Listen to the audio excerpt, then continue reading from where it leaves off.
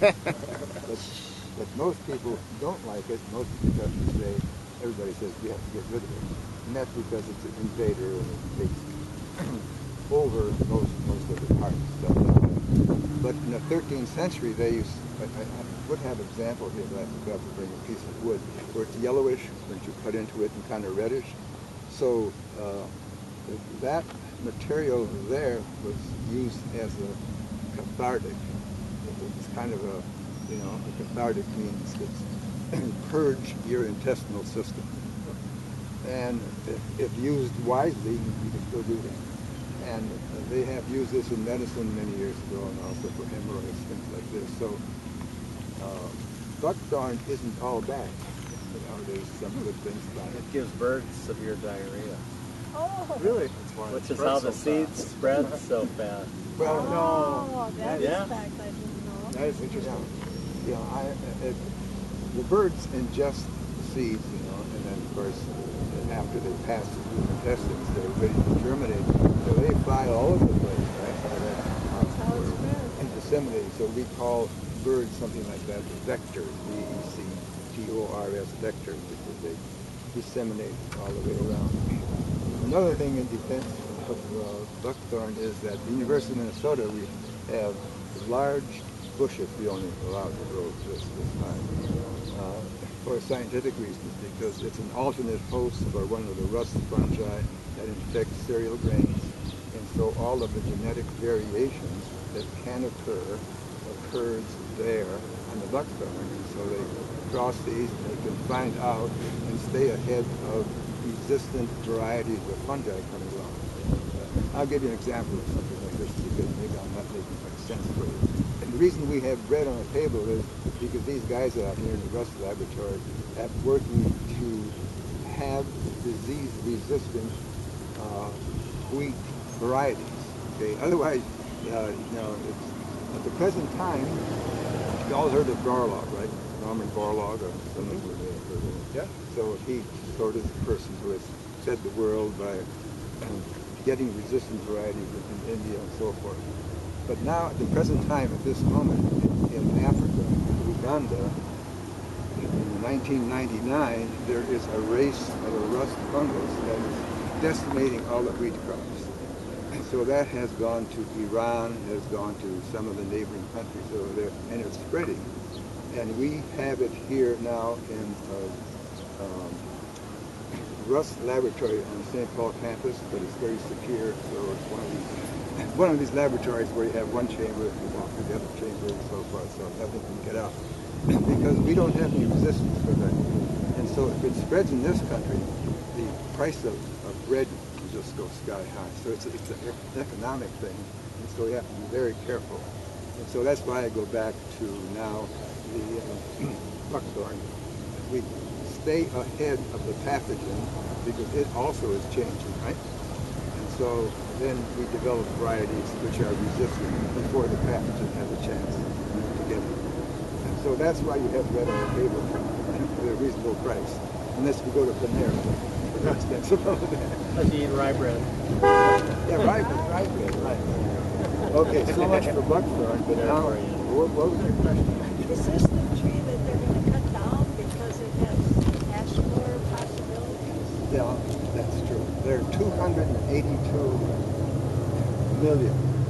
That's a lot of plants in the state of Minnesota of green ash. Well, I've spotted green ash, and as you look around this circle, all those, it's a beautiful circle, right? I think it's very beautiful. That's all green ash. So if we have the green ash borer, which is this guy over here, it's about 1/3 of an inch long, and it's very iridescent green. It lays its larva right in the phloem of the vascular tissue, which is very close, just below the bark, with the tissue. And so they kill that part of the tree, and of course the tree dies. It takes about 4 years for a tree like this to go down. So that answers the question. So they're going to cut them all down to prevent this from happening? That's right. Well, you can't cut all the trees down, right? So that's, to me, ridiculous. However, the University of Minnesota is recommending that we grow green ash trees, and we are doing that in the one part of the park. Beautiful ash tree. It must be about 50 years old, and it's not sick.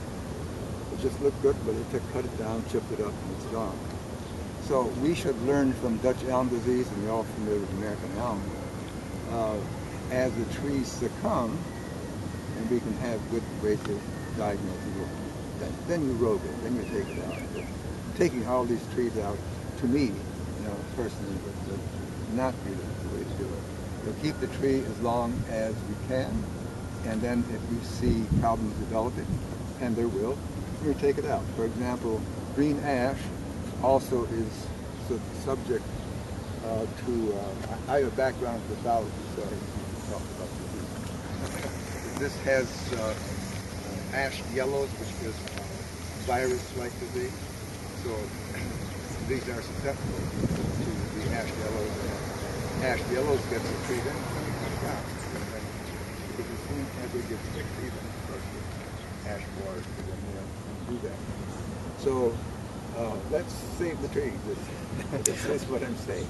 But there are different opinions, so anybody have any? Well, part of their strategy is budget-wise, it's pretty expensive to start cutting all those trees down, and they just can't afford it.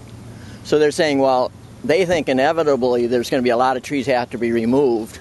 So let's take a few each year and pick the ones that have the highest risk or that are already gone. So they says, instead of thinking that we can do everything in 1 year, let's spread it over 10 years because our crew is only so big. So that's their strategy is let's start now, even though it looks healthy, that this is the one that's most vulnerable or it's already sick, and they're just working at it as they can afford it. Excuse me, honey, we should probably be off this path. Oh, that's right, because you see an ash tree here or there and say, oh, that doesn't look very good. We might as well take it down anyways, so that would be a good determinant. But isn't removing the tree like just taking the host out of the equation? I mean, is that kind of the idea? Right. Take for example, we have is there effectiveness to that, or is that just a theoretical? Well, it is effective because we have host resistance, but the most important thing is specificity. An ash borer will not infect just any old tree. It's specific for a green ash. Also, will take a white ash and black ash, but we don't have many of those here. So there is specificity. So if you take its host out, well, then it has to fend for itself another way. Now, it came from Mongolia and China, and so I'm not sure what the hosts were there.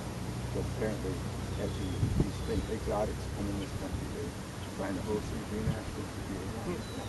Yeah, that's right. Yeah. Take, for example, you have a whole field of, this is a good example, Victoria oaks.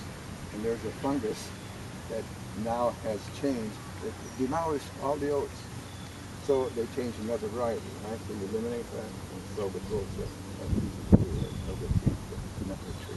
And where this beetle came from, the host ash tree was genetically resistant to it. It didn't devastate it like it does here. Is that true? I'm not sure about what it did in China.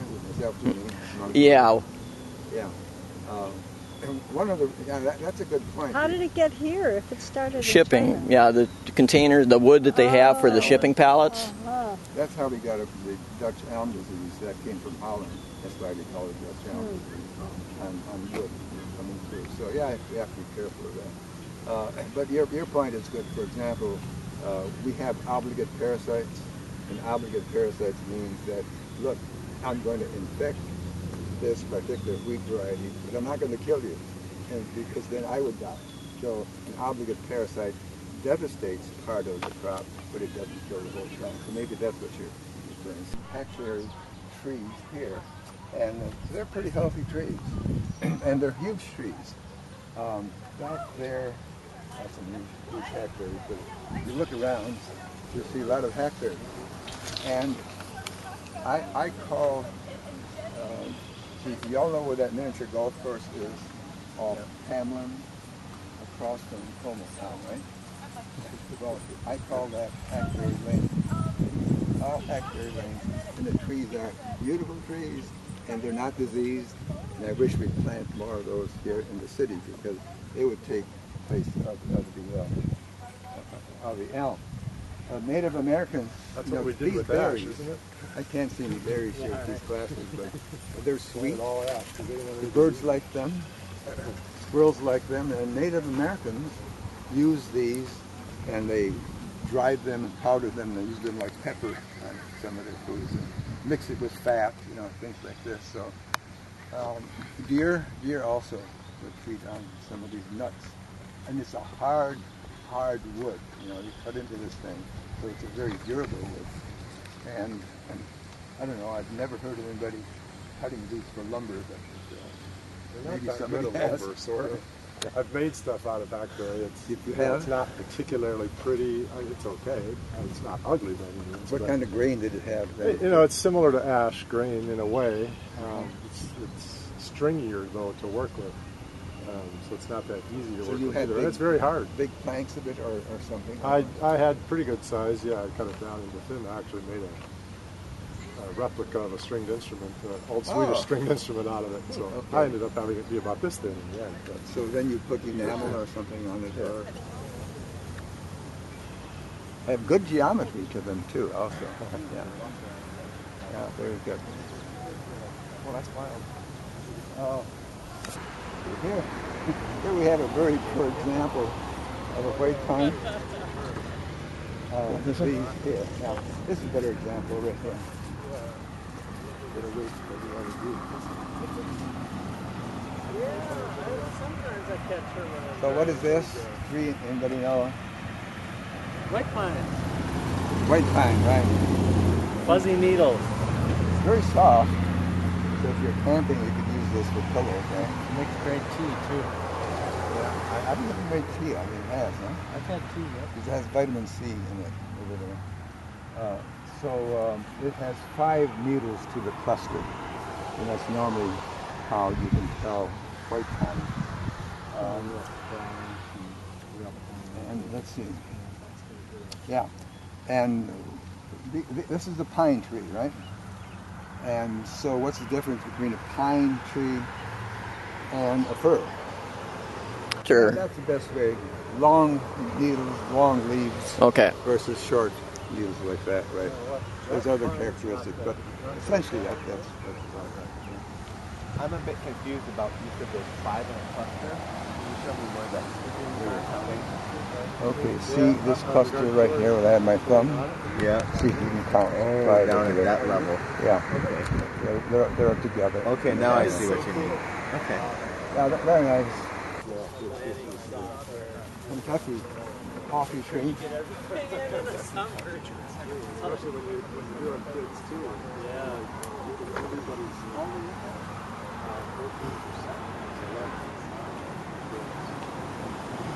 Well, this is a Kentucky coffee tree. And when I started these treks a number of years ago, this is a very strong tree. I didn't think it would make it, but it's doing very well. Why is it called a coffee? Well, we'll get to that. But you can make lumber out of some of those trees. And why it's called Kentucky coffee tree is probably the question. But it's a coffee tree. Native Americans, they used to take the seeds of this tree and carry it with them because they migrate back and forth, right? To wherever the climate is conducive for their overwintering. And so the beans of this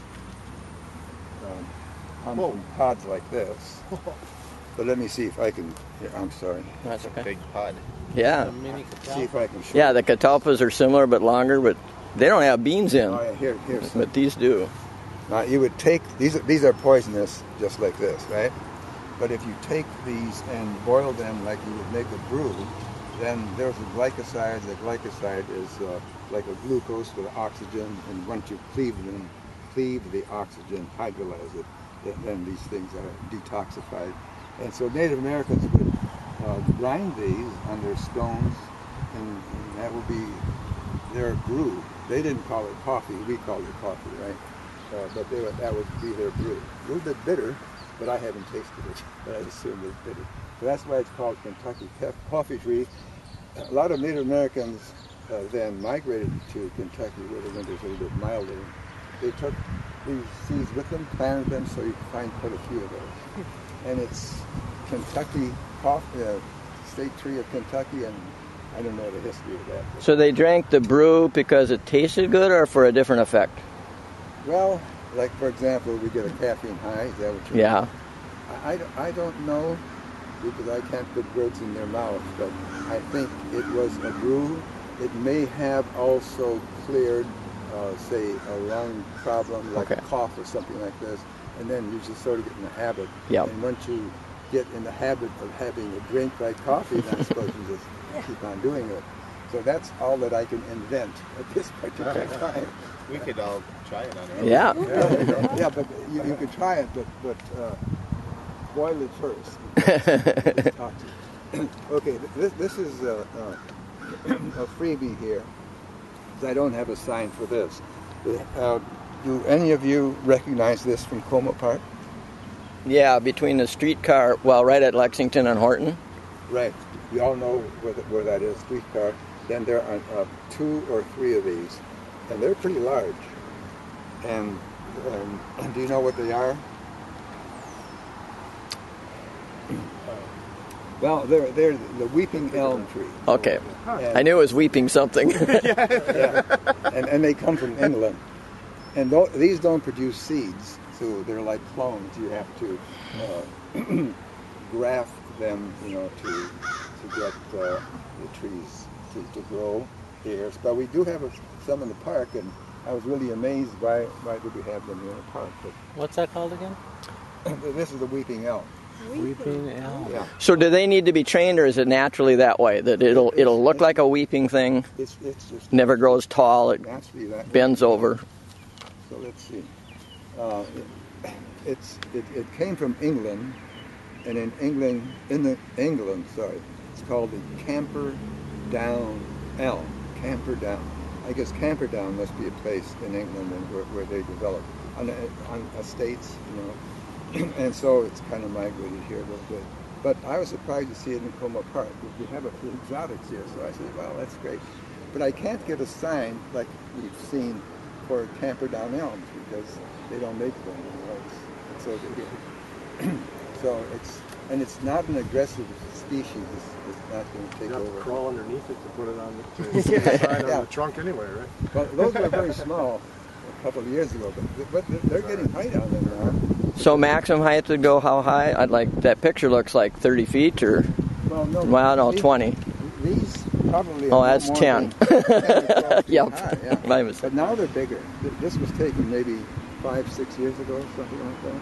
Where's the trunk? It's hard to even see the trunk. It's hidden. Yeah, well, It's like it's just floating. if it's raining, we just get under the tree. But that's a beautiful tree. So if you camper down, like a camper down, means the territory, camper down. So and that's what it is. And so I'll have to see if I can. They're good trees. I want to get a tag for it somehow. So I'll have to work on that. Here we have a black walnut.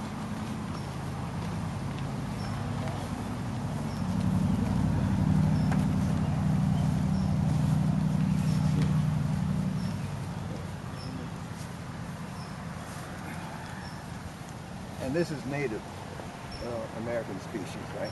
It's a beautiful tree, and if this grows in an area like in the forest, it'd be a tree here, a tree there, then another trunk would go straight up. But now with all this light, it spreads out quite a bit. But it has this dark. Who worked with it? You worked with it, right? Have you had any of the black walnut? Oh, yeah. You use that for gun stocks or? I never used it for gun stocks. No, furniture. Furniture, yeah. Well, Mostly, black yeah. walnut would be pretty expensive furniture, right? Yeah. Oh, yeah. Yeah, It typically is. Yeah. So anyway, the university, they were cleaning out some of the old buildings, and they had black walnut chairs. Yeah. So I Oh, said, yeah. It used to great, be used a that's lot fine. for that. I haven't seen a black walnut chair for a long time. So now there's a little bit of story with black walnut because this is a resistant a tree to many diseases, and it has a big root system. And the root system is such that it produces the material we call juglone. Juglone I like chemistry, so I have this for you. Juglone, this is the quinone, the two ketones here, hydroxyl group. And this material is yellow to begin with, but then as it reaches the air, it oxidizes and turns black. So we've used this for ink and also to dye uniforms, like Confederates use that for some of their uniforms. However, this is toxic stuff. So it's found in the seed coat, but also in all these roots, and it will prevent many species of plants from growing. And it's when you have a plant that produces a chemical that does not allow another plant to grow, it's called an allelopath, allelopathy or allelopath. And so that's what this is. This is the chemical. And for example, if you have this tree here and you try to grow peach trees, well, forget the peach trees, they're not going to grow good. We have some resistant plants to it, but there's a whole list of many plants that are not resistant. Is the toxicity limited to where the roots are, or does it spread through groundwater further? No, it's limited pretty much to where the roots are. Yeah. Okay. But the root... Wow, I used to do that 20 years ago. But, I learned that by finding out by accident as a kid, because I had a black walnut tree that sort of came up on the corner of our garden, and then everything quit growing in that part of the garden, and not just because it was shaded, but it just didn't grow. So we moved the garden a little bit, left the tree. Yeah. And this is very important in California, because where you have the black walnut, then they keep orchard trees away from those, because they know that won't work. But now there's another story too with black watchings. Another story too. I don't know. I wish I could do that. How you doing, Garrett? That's 3 times at least, right? Well, that must take a lot of strength. That looks like a lot of work. So the other story to this is that you all are aware of the Persian walnut, right? Persian walnut, you see diamond walnuts for Christmas. Diamond is the name of the company. They stand for diamond walnut. So those are grown almost exclusively in California. Just a lot of walnuts, big industry there. But the Persian walnut, which came from Iran, came from Iraq, that area, does not do well in California or in this climate because there are nematodes that will then destroy the roots. But not English black walnut. So they take the rootstock here of an English native black walnut. I said English, I didn't mean that. I mean a black walnut, and then they graft it onto your Persian walnut, right? And so then that tree grows very well. It's resistant to all the diseases and has no problems. So all the Persian walnuts have rootstock made. Interesting. So there's always a good thing coming out. You know, I said it's toxic, but the roots are also economically feasible for growing other crops. Have I missed anything? What was that word again? Allelopath? Oh yeah, these nuts are edible. Allelopath. But you know that you get your hands all black, right? When you do that. They're not as easy to shell as the They're not easy to shell. Like, you kind of have to take a hammer and whack them open. Hickory is also very hard to shell, right? But I didn't know this. The name is the Latin name is juglans or whatever it is. Yeah. Which I suppose comes from that. Yeah. Huh. Do you happen to know? I'm just looking around this little swale here. That's a good word, swale. Yeah. Do you know if this happened to have been planted like in the early 1900s or something as sort of almost a specimen area? Just there's so many different kinds of trees scattered throughout here as opposed to a bunch growing up together. I asked that same question because we have some Ponderosa pines in a cluster. You have these white pines in a cluster and trees like this. And I went to the archives, and most of the archives used to be in the old streetcar building.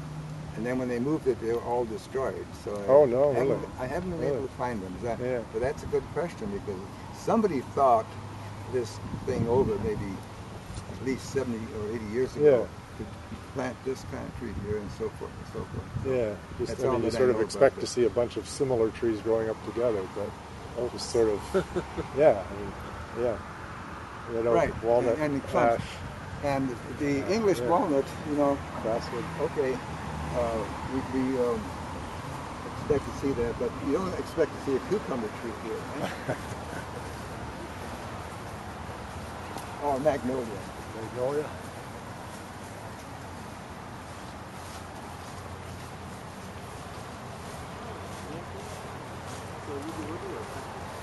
I have in the past, I actually am trying to set up to do some video again.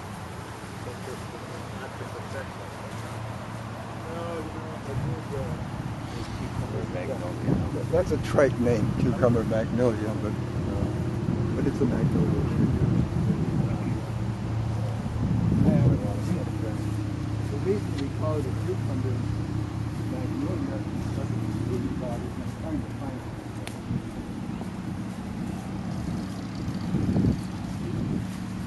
Last year there were a lot of fruiting bodies here, and this year I don't see any. But I can show you a picture of it, unless somebody can spot some. There should be green. Oh yeah, there they are. Yeah, there's two of them. Whoops, right here. Yeah, okay. This is a good specimen right here. Yeah. So it looks like a little pickle, right? That's why I call it cucumber tree. And then I think I have a picture somewhere. Oh yeah, here it is. So this would be the picture of those green cucumber-like protuberances. Now they're green at the present time, but in autumn they'll turn red. And do the birds eat them? I don't know. There's some seeds in there, but I'm not sure. But it's an exotic tree. It's a beautiful tree, beautiful leaves. And so if you walk through here, once a week or so, just watch these little things grow. In September they'll be red. How big do they get? About like that. Sometimes Just sticking straight up. Yeah, they're right up. Right. Like a little projection. Right. Where's this originally from? This tree? This is native to the U.S. And this cucumber magnolia is one of the hardiest, winter hardiest of all the magnolia trees. It's not an ornamental flowering magnolia, but it's a magnolia and beautiful leaves, and usually they're pretty intact. Big leaves, yeah. But thank you for finding it. Yeah, that's unusual, just the size of the leaf for a Minnesota tree. So, as far as an exotic tree, I would say somebody thought about cucumber magnolia to plant them. No. And so there was an oddity and so forth. So I'd like to know who that was. Is that tree next to it the same thing? Right behind it? Yes. Yes. Because it has a big hole. I wonder how long it can survive. The whole inside of the trunk on the other side is. Oh, really? There's a big hole there.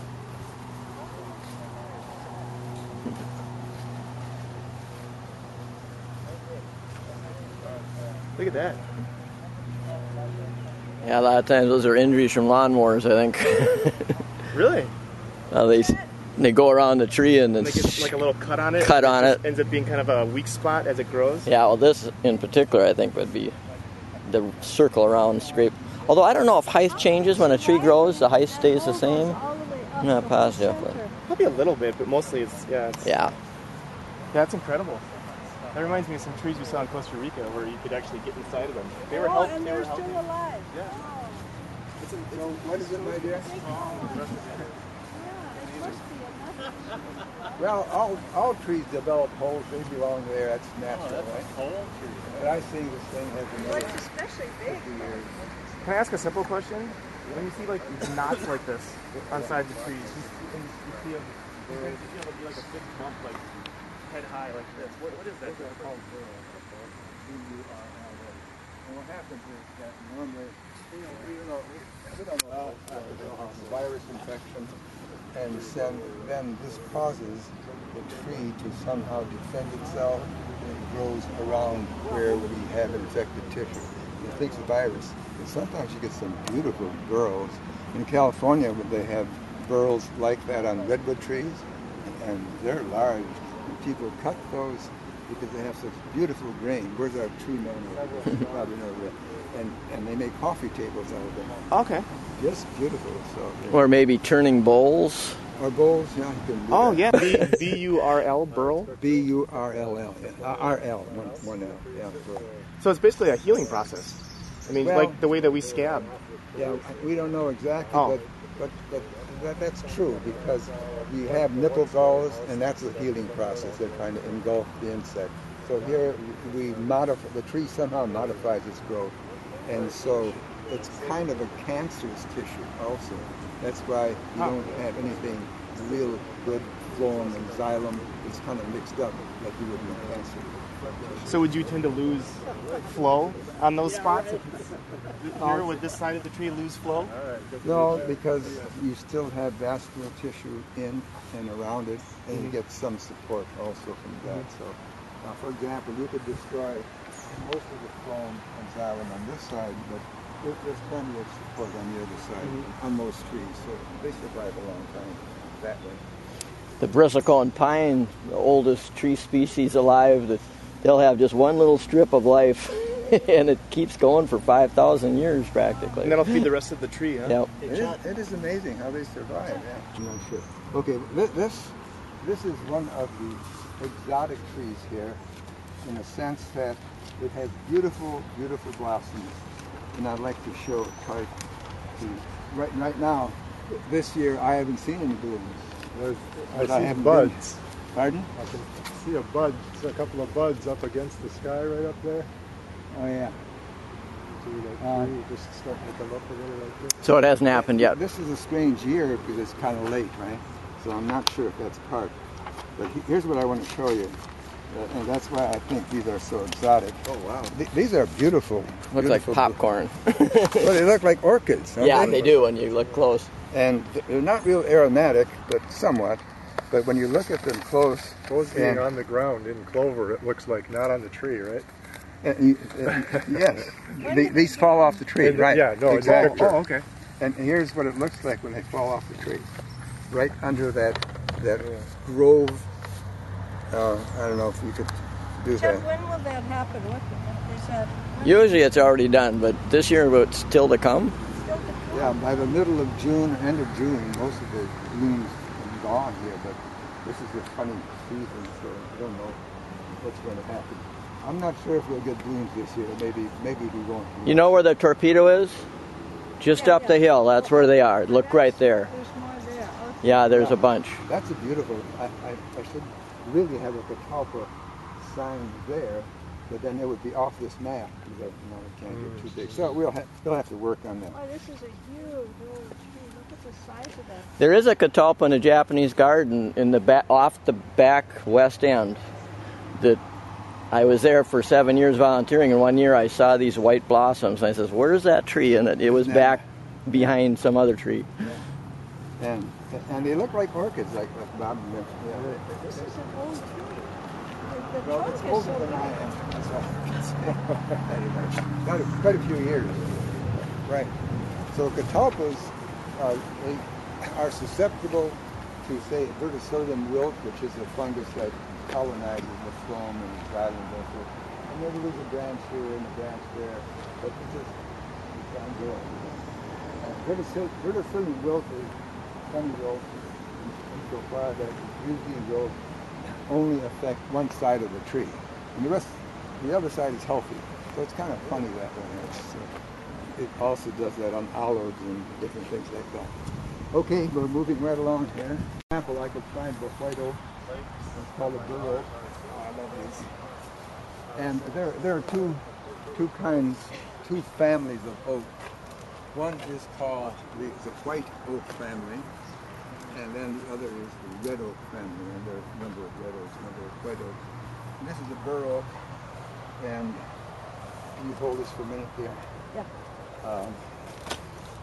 The nuts, I say some of these, have these caps, and they almost encircle. Well, these are young, so maybe it's not the best example. But it's the only one I have, I guess. Yeah, this is a better one. and they almost encircle the whole acorn here, see? And this is a characteristic of a bur oak. But it's also a white oak, and that means that the leaves, if you look at them, are not pointed, the edges. You have a sinus of the leaf, and then the edge is rounded, and that's a white oak. And then a red oak always will have a pointed, almost sharp tip to the leaf just opposite the sinus. The sinus is like this, this indentation, and at the end it'll be kind of a sharp, pointed leaf. And white oak is very important because it's a very hard, not very porous piece of oak, which you would use, for example, the Constitution, USS Constitution, was built out of white oak. And it's good for shipbuilding. So, in fact, in 1776, but before 1750, whenever the British came to Boston, they marked all the white oaks. This belongs to the royalty. Really? They take all the white oaks. But at that time, trees were very important because this is what the colonists used to heat their homes. So you go there now, you see all these beautiful white pines. You still see some white oaks there. They're big and lush, and you think, oh, always so beautiful here. No. During the time of independence, you could hardly see a big tree like this. It was all used for heating homes, and it made sense. You know, people had to survive the winter somehow. So anyway, that's the white oak.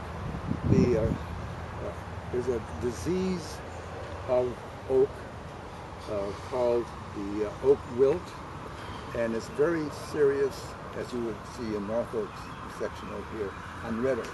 White oak has some resistance to it. The red oak is a good oak, you know, even for flooring and so forth, but white oak is much more dense and compact tree, and it can withstand a lot of abuse, and also for shipbuilding, a lot of use in watercraft. Okay, this is a black oak, and this probably has some spines to it, but I have a sign back there. So if you want to. What is this, Treck? Black oak. Now, this tree has not been taken care of. Yeah. But if the suckers were not allowed to grow, this would be a beautiful tree. And some of them use black locust for lumber also. Yeah, I never have. But yes, it is. And the black locust also has the spines. It's an invasive species, but I don't see any rhizomes here. Most of the young tissue will have these big spines. But you see some here, right? What's a rhizome? Oh yeah, rhizome is an underground stem, and it grows like a root. Oh, okay. But it's really a stem that'll stick Pop out up. a shoot. Right? Okay.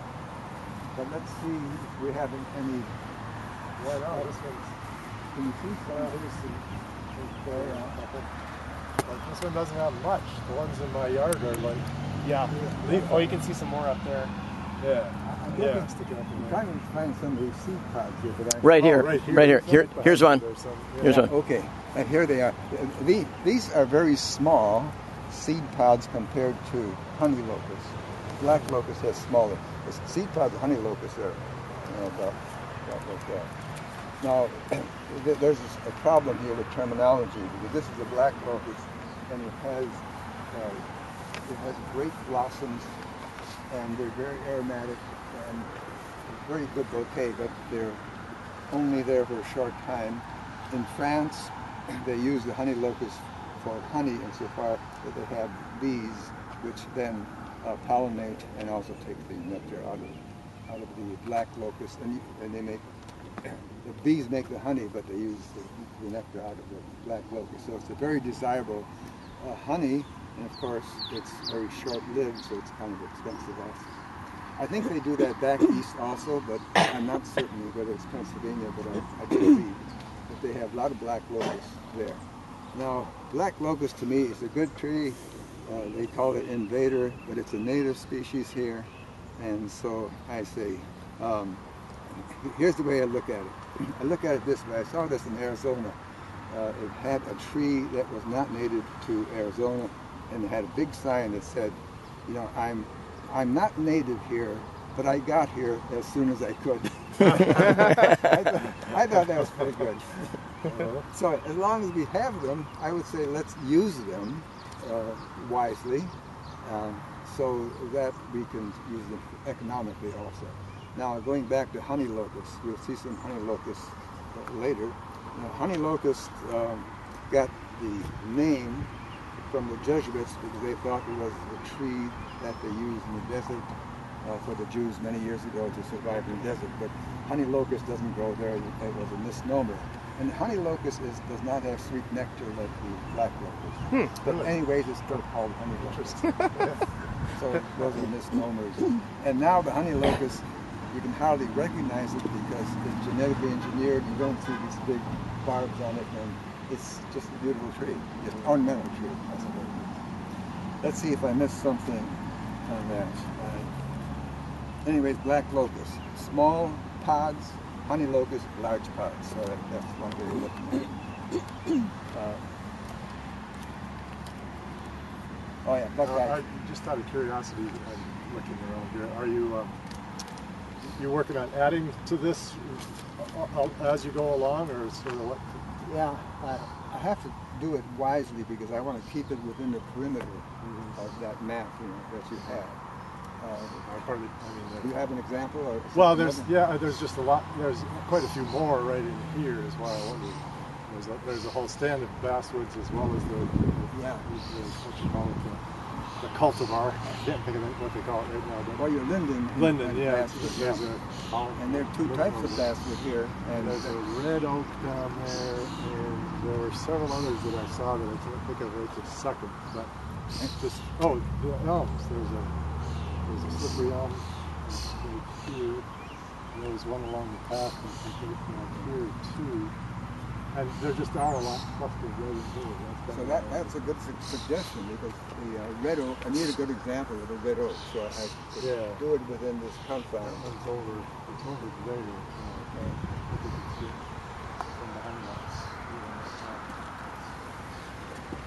And then I don't know, a lot of these I just sort of know from my childhood and don't know. I mean, I know that bur oak is part of the white oak family and how similar they are. And I think some of those right back there are white oak instead of bur oak, just by the shape of the top of the leaf. It appears that way, but going too much beyond that, I don't know for sure.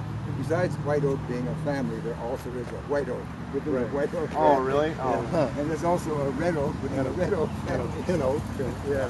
Oaks can get pretty complicated in identifying them. Are there like tree maps to help kind of understand the families?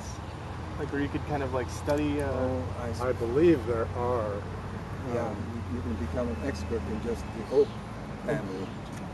And that means here, out west, you have different oaks. And sure. Yeah, it's quite extensive.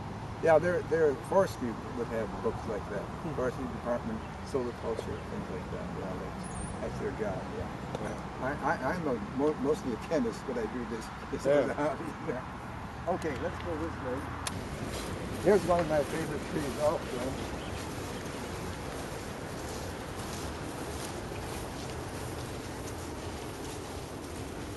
Called a white fir.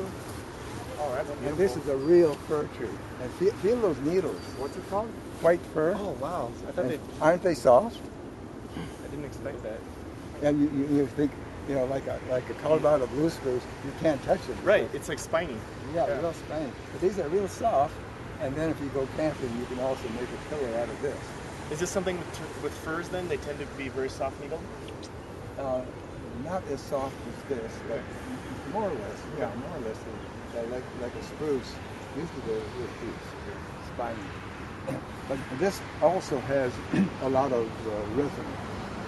So if you have a white spruce growing next to a regular fir like you see over there, then the white spruce will, in the forest fire, go up the fire. And regular fir and even a little bit more resistant to fire, but not when you have a white spruce going right next to it. That's how you have an aerial fire in this. It has a lot of resin, and some people use this resin to line flutes. So the Indians used to use you know, I'm saying flute, but what do you call these? Yeah, I guess they're flutes. And we still use them. My daughter plays this, but I can't get the name out now. Recorder? Recorder, yeah, recorder. like a recorder. And they line this with this resin, it gets really hard. And sort of makes a little sound. I don't know. So, that's like the only story, only thing. I don't know what else to say about White Fair, except I like the White Fair. You know why there's a little red tag there? It has Yeah, some I kind put of- those years ago, and then somebody grabbed that off. Oh, really? But here, I'd like to get a tag for this. You don't have a tag for this? I don't think so. I don't think I got one. No, I don't think so. This is still close enough to the perimeter we could do that. Yeah, that used to say White Fair, having Latin binomial on it. But it's clustered, and right next to this is the last tree we'll look at here. Is the maple tree the only one that we can drink as syrup? You know, as sap? The only one.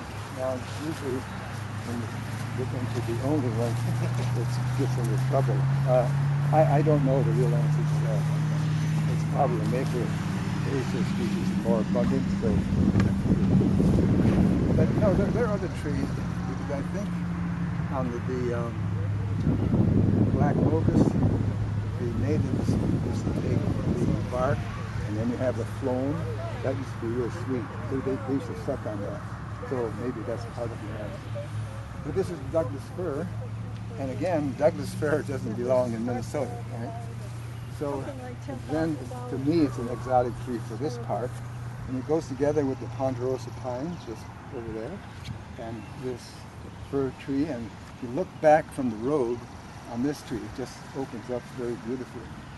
In the forest, this tree would go straight up, not have many branches, because here it can open up, right, because we don't have trees growing on the side. So Douglas fir, I don't know, it's a good lumber tree, very hard wood. Where's our wood man? Have you worked with Douglas fir? I haven't worked with it. No, I haven't worked with conifer woods much at all, except for 2x4s. I know the 2x4s of Douglas fir. I put a nail in, I bend the nail, so yeah. it must be pretty hard. Yeah. Is that the typical 2x4? It's a Douglas fir? No, it's yellow pine, I think, Okay. is more typical. Yellow pine would come from south, right? somewhere, Yeah. So that's the end of the tour. That's about all The voice you have left, yes. Any